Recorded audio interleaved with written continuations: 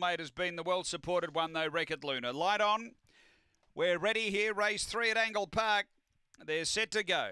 Ready.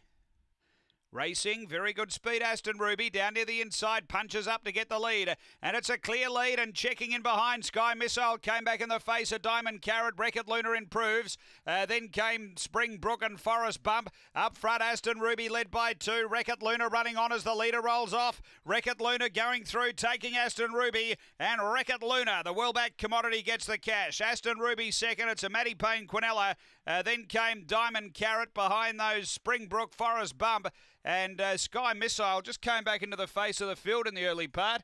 Time is around, in fact, it's 22:58. Number 5, Wreck-It Luna. It was the one that had support. Had been placed 4 of its 6 runs. She'd been knocking on the door, and she got it today. The luck and appreciated being out wide, and then when the leader rolled up, there was just a huge bust through there, and through she went and was too good. Number 5, Wreck-It Luna. Aston Ruby, I'm sure she'll improve from that effort. Her debut run looked a bit new on the home bend. And 4, Diamond Carrot back in 3rd spot. Numbers are 5, 1, 4, 7, 4th after race 3 here in Adelaide.